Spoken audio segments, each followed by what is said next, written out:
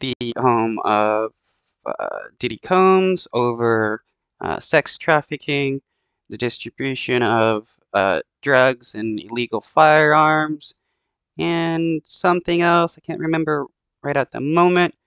But this dude needs to be put in prison for the rest of his life for sex trafficking.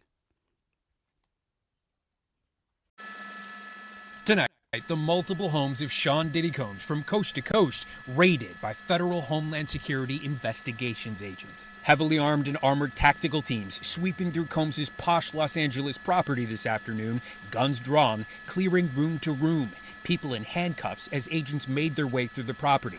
A similar scene playing out in Diddy's homes more than 2,000 miles away on Miami's Star Island, where several celebrities, including Gloria and Emilio Estefan and Jennifer Lopez, also have homes.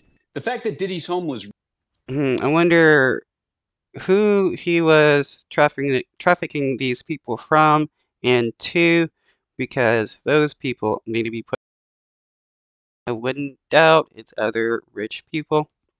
raided means that agents for Homeland Security were able to show probable cause that a crime was committed and that evidence of that alleged crime would be found at these homes.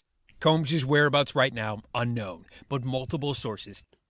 Oh, wow. He went into hiding, so he knows he's screwed for his crimes, and he's going to eventually caught, and it's going to look worse for him for hiding. Tell NBC News Diddy was in the Miami area when the searches began. The raids were conducted by DHS on search warrants originating from federal prosecutors in the Southern District of New York.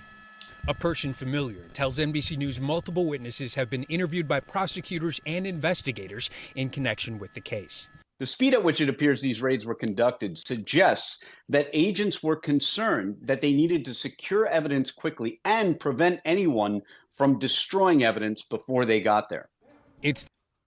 Yeah, because he would have tried destroying as much evidence as possible